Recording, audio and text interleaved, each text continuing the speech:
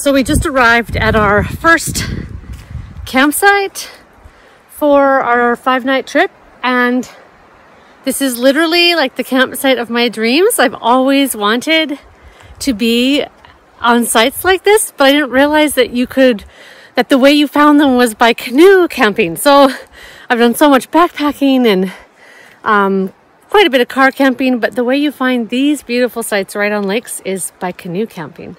And I'm just going to show you where we are. Okay, so here is the campsite.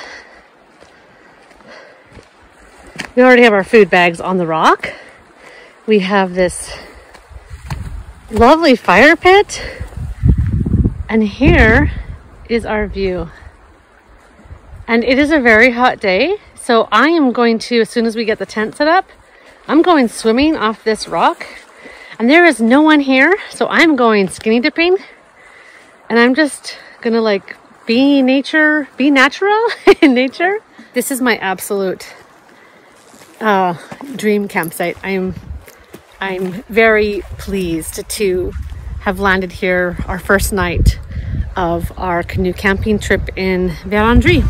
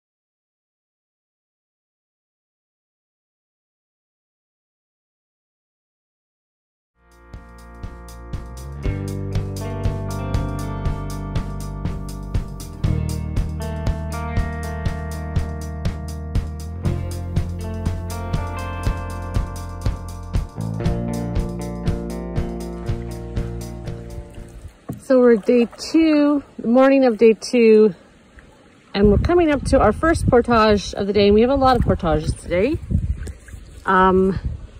This one, you can see the sign right there. They're clearly marked here, and then you can see where the water, or maybe you can hear it. Anyways, we can't canoe up that little bit of rapids, rocky rapids, so we're going to portage where that sign is.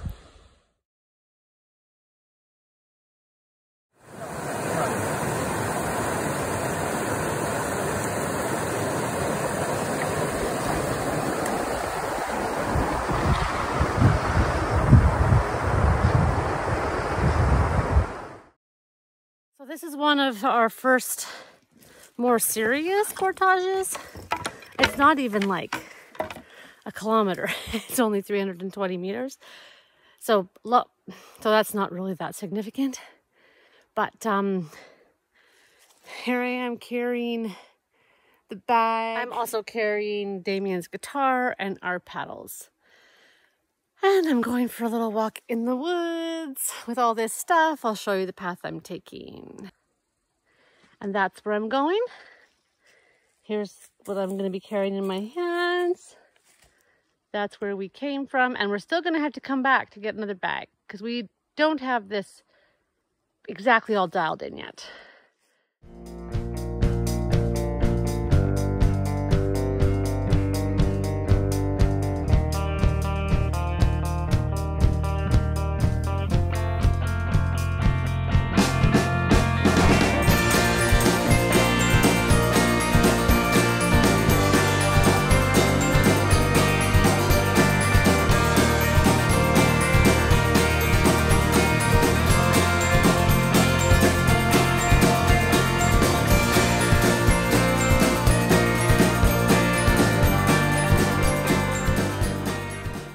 Okay, so we're at our night 2, day 2 camp, which is on a little point. Yeah, a point of an island in a fairly big lake. So we've got a lot of, and it's been a warm day, and the wind is blowing our way, which is really great because it's been a very hot day. And yeah, breeze is nice for bugs and just for cooler air. And I think it's going to be cooler tomorrow and in the days coming up. So I'll give you a tour of our campsite here. Okay, so we're making supper there. Over here is our tent site.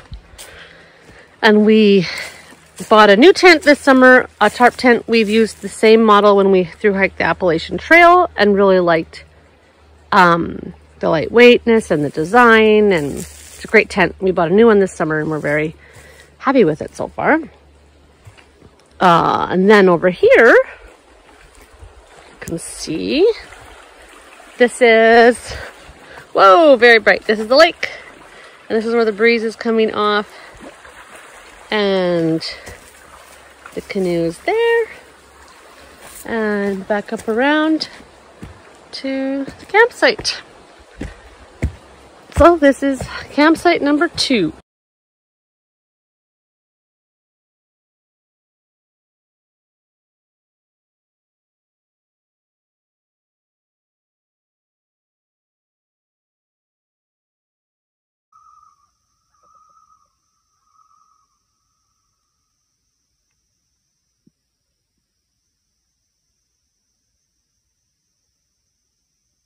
Morning of day 3, and we're leaving our campsite. It's a cooler day today, and we're going to do less kilometers today and take a bit more of a rest this afternoon. I'm looking forward to a rest afternoon. Tea and reading and resting and fire building. So but we've got maybe 12 kilometers to paddle there, maybe, yeah. Anyways, we're off from our second night, off for another day of paddling.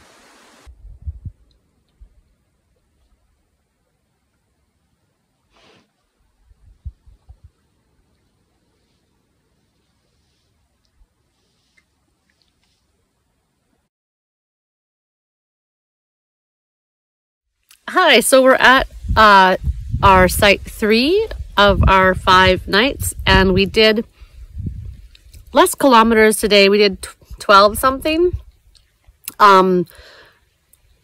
Damien got a rash.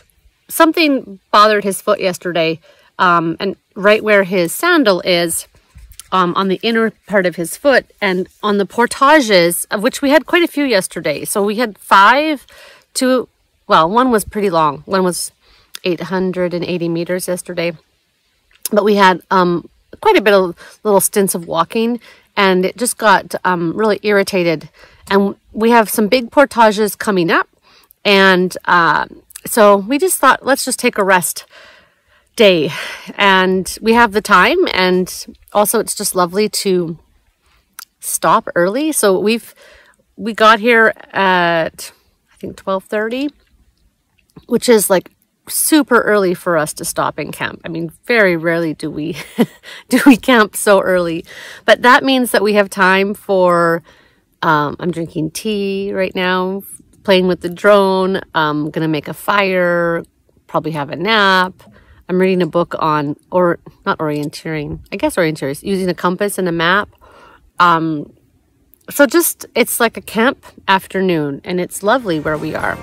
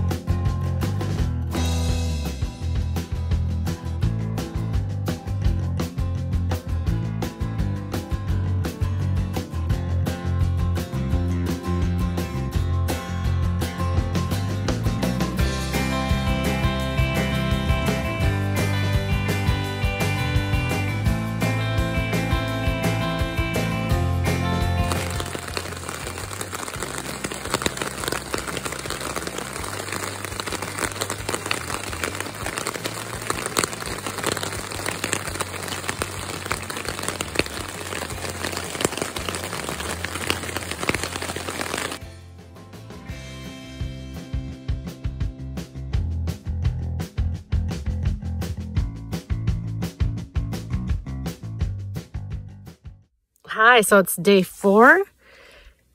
We are in a bay that's going to be going down to these little, I guess, rivers or creeks. And eventually we hit just land, and then we are going to have to portage. And it's our big portage of the trip. It's 1.1 kilometers, but it's a beautiful morning. So we've just paddled through, like, if you can see, swampland back there. Where the water was like, I don't know, felt like only that deep at times. Probably it was deeper.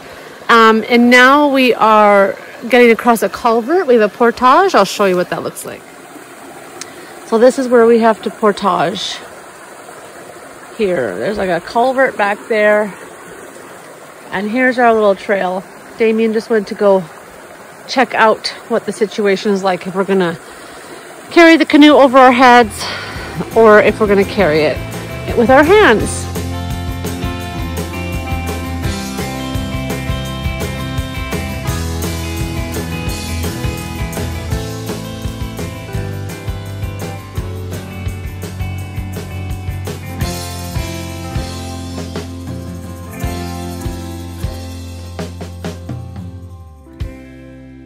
So we arrived at our day 4 camp, night 4.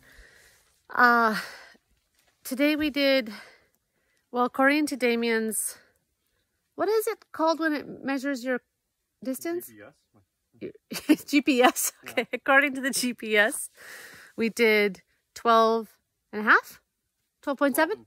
12 and 3/4 kilometers. But I did, and it's funny because our distance, what I'm able to calculate on the map, doesn't quite match up with what it actually is. So I think I thought maybe we were going to do 15 a day or 11. I haven't checked that yet. But anyways, 12 and 3/4, which is not long for paddling, but we did like 1.7 of those was a portage, 2 different portages, and one of those was over a kilometer. And it also rained on us most of the day. It's early afternoon right now it's actually almost 3 o'clock, and so mid-afternoon, and it's not raining now, which is nice. So we got to set up our tent in a dry spot, or in not a dry spot, but without it raining on us. So we did portages today, a lot of carrying of gear, and paddled in pouring rain, just a downpour and intermittent rain, and then just, you know, we downpour right before our big portage. We saw a bald eagle, and we also saw another very large raptor, which might have been a bald eagle, like a juvenile form, or a falcon. I'm not sure. That also was during the pouring rain, so I couldn't get a good sighting on it, but it was very majestic. It was very beautiful to see. And now I'll show you, start a fire with this pile. I'm going to attempt with this pile of wood right here that I cut with this saw. It is a silky big boy is what it's called. I can't open it up all the way one-handed, but you can open it all the way so it extends. And so I cut some wood, tried to find some drier wood in the woods, of which there are many here, you can see. So now I'm going to try to build a fire. And then we're going to take it easy for the rest of the afternoon. And this is the lake we're on tonight. So this is our fire after an hour. We've been working at this for an hour. Damien joined in and helped me cut some more little dead trees, like this size. It looks really great right now, but like then it goes down to just nothing. So we're trying out something to do at the campsite, and I think we're going to be done the fire now pretty soon, even if it's, well, it sounds like it's taking off well. But at some point you cut your losses. We don't need a fire to cook or to stay warm. We've got everything we need to advise some tent. And I've got really sore shoulders today after after portaging with weight.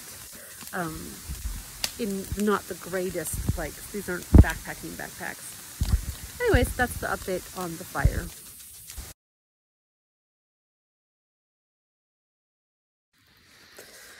Well, what's really fun about this video, obviously, is the hair situation. I combed it out after we got the fire established and after we were here. Speaking of which, fire did get established. I'll show you that there. There it is. It has been burning now for over 3 hours. This is a nice thing, a new thing for me with canoe camping. With backpacking, often we're backpacking from like these huts, or not huts, like lean-tos, structures, shelters on the Long Trail or the Appalachian Trail or other places. But generally, fire building is not part of that routine, both just the time, you just don't have the time at the end of the day, and there's not fire pits, not always, depends on where you are, but it's just not as much of the experience. And when we're canoe camping, like I showed earlier, I have my saw, so you can just take more tools. So having a fire, it's been a new thing. We've done it for the last 2 days because we've come into camp early. And that's also something with backpacking we don't do a lot of. You just have, just takes, well, I guess, you know, we could get to the point with canoe camping that we come into camp really late. I don't know, but we're not there yet. Today was a day of portaging. We had a pretty significant portages and lots of rain, and then we were done. And as far as this campsite, it's my least favorite. I'm gonna give you a tour here. Yeah, there's the beach here is nasty. Not even a beach, but I've found here at least that the campsites like that are at the tip of a peninsula or a little outcropping or on an island have been nicer campsites. Although last night's campsite was on a bay and that was lovely. But yeah, this campsite is a little my least favorite of our trip, but it's definitely decent and we've had a fire going.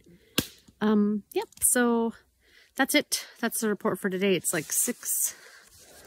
Let me trying to see my time. It's like 20 after 6. We're done eating. I'm gonna hang the food bags and then get into the tent soon and relax and go to sleep.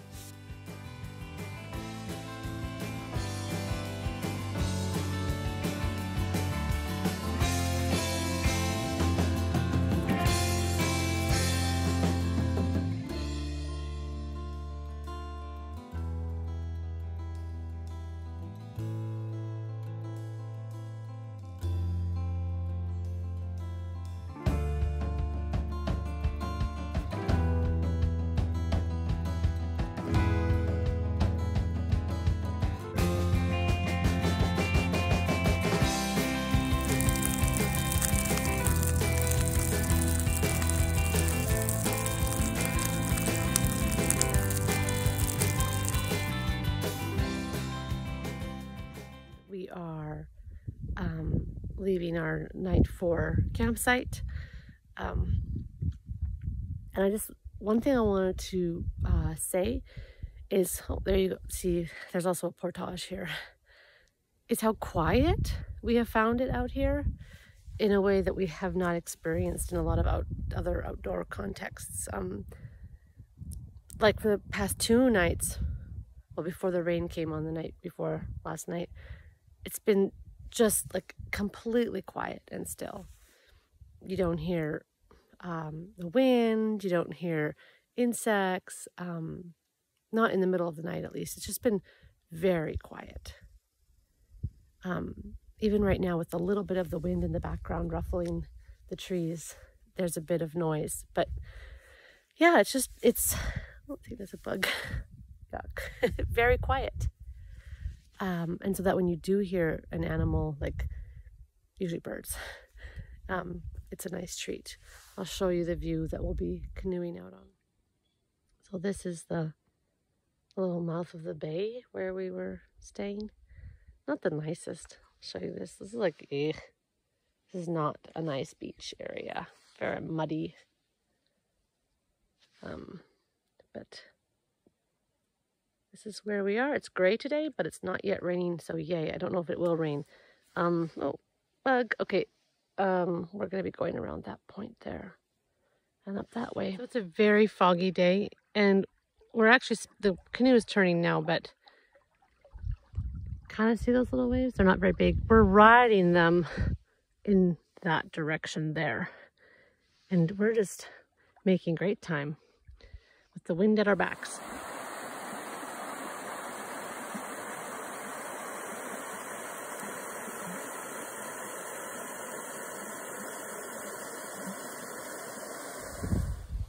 Hey, so we're at our night 5 campsite. It's a beautiful campsite. It's in a grove of cedars, big fire pit area. Yeah, it's like a cedar grove. I'm on the beach here. I'll turn around and show you. This is the view exactly from where I'm sitting right now.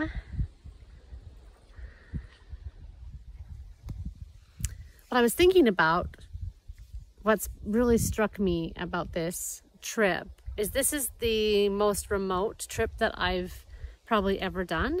You know, I've been on the Appalachian Trail for many, many miles, but there you see lots of people. There's town and road crossings. You have cell service, although when we did it, we didn't do a lot of that, but like there's cell service a lot of the way. Out here, there's very few people. Today we saw, I think, 4 fishing boats in 22 kilometers. We have not seen any canoes today or yesterday. We have campsites to ourselves. We have no cell service. And I haven't had any, I've never had a situation like this as long as I've had, you know, a cell phone, and certainly a smartphone like an iPhone, where I've been this long without any connection. So I'm on day 4 now because we left Wednesday afternoon and we're now Sunday afternoon. So that's 4 full days without connection, and it'll be 5 full days by the time tomorrow, a little short of 5 full days. And what's interesting about that is how I have no idea what's happening in the wider world. None whatsoever. Like I don't, like there could be disasters happening, there could be natural disasters, political disasters, all the things that go on, and I am oblivious. Like if this was like 9/11 or something, you know, that could happen. I have no idea. I'm just out here canoeing. That is something that's very wonderful, very needed for me right now. I really needed that after this summer, and I'm very grateful for having that. The only part of that I don't like is that I'm out of contact with the kids, who are grown, by the way. As in young adults, they live at home. But like, and I realized this morning as I was laying in bed in the tent, I was like, I forgot to give them our landlord's contact information in case something happens. Like, this one time our shower pipe burst and just things happen. Like, what if they need to contact the landlord? Oops, I forgot to do that. We gave them information about where we were going, where we're putting in, how many days would be out, all that, but not like some of the details like that about home life, who to contact in an emergency related to the apartment. That's the only part of being disconnected that I find at all. Oh, it's getting sunny. Just a moment. There, I found a spot out of the blazing sun there. That disconnection from the kids is the only part that is at all like uncomfortable. And it's not even that. It's just like, oh, they're just going to have to figure things out on their own, which is also a good thing. But we do realize that if we do more of this, which we plan to, that we probably should get one of those GPS, I don't know what they're called, a beacon thing or a thing that can send out a distress signal we have seen people every day, but if something was to happen to one of us, it's not like the other person can hike out to get to where the nearest known point of contact with humans is. We have to paddle, and we can't paddle solo. Like, that's really hard.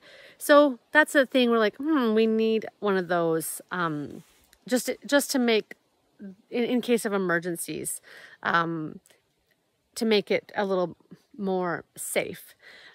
We have like everything we need otherwise, though, you know, the first aid kits and all the gear and all the things that, like, if we need to stay put for a couple days, and like, we're good. But if one of us had to get out on our own to try to get help, that would be hard canoeing.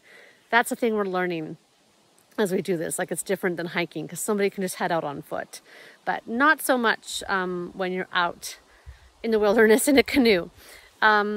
Yeah, so that's kind of the thing I've been thinking about today, just that I'm disconnected from the world, and I'm really loving that, and also hoping that everything's going okay at home for the kids, and they're not encountering anything that they can't manage. But it's good also to have that chance to gain independence and manage things on your own.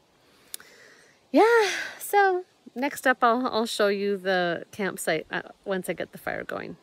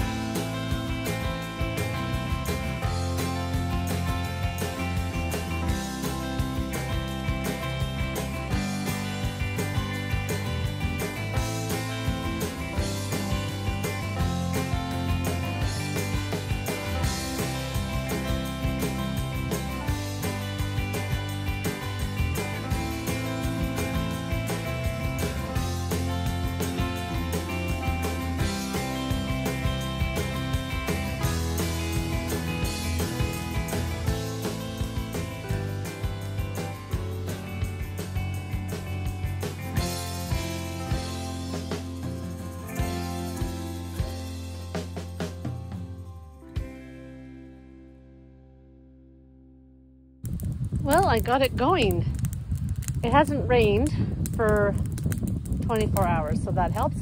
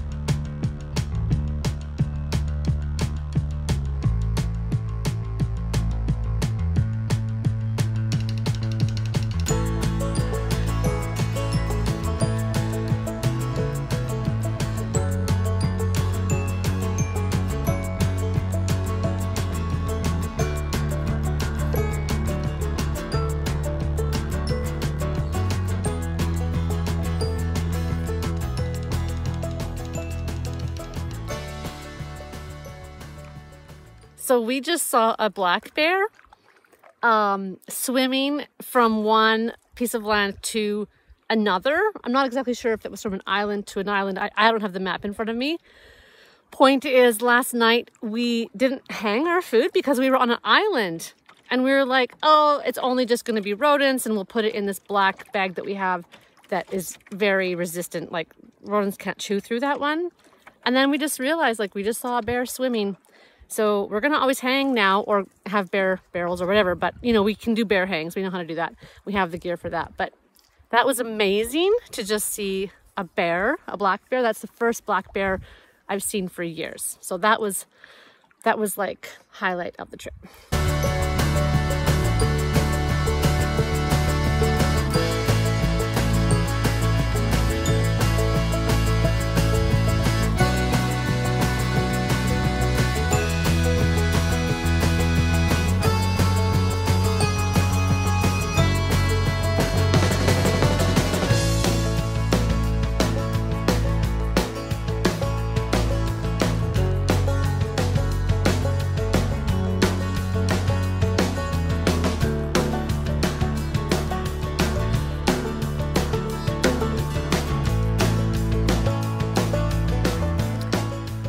an eventful morning. Eventful because we saw a bear, which was great fun.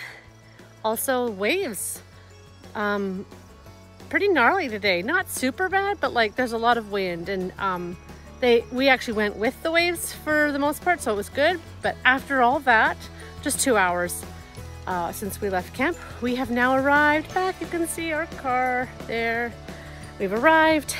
And that's the end of the canoe portion of our vacation. That's the end of this particular video series or video that I'm doing. I'll put together into one thing. Now I have my bag here from the car of my city clothes. Like, I mean, I just bring one set of clothes, right? So I'm looking forward to getting out of these. I'm gonna clean up down by the water, and I might even rinse my hair and comb it out. It's getting pretty fun. Yep, so we're here, we made it.